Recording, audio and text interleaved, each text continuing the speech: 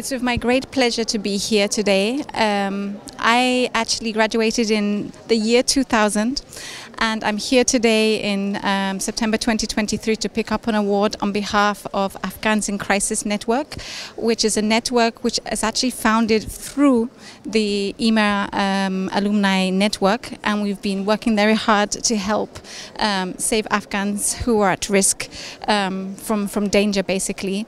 And one of the messages I want to actually say to the former EMA students and the ones who are about to embark on the Masters this year is that this particular Masters actually can make a change.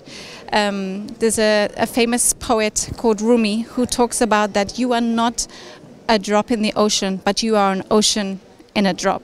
And this is the message I want to give to all the people who've studied in this amazing Masters. We are family, and I feel very privileged to get this award because of the fact that I asked for help from Manfred, from Inca, from the EMA and Global Campus, and they actually stretched out that hand to help people in need. And this is what this Masters is about. So I'm very proud to be here and wish everybody who's embarking on their careers today all the luck in the world, and those who are embarking on the degree this year, enjoy. This will be one of the happiest years of your life, and you will make that change.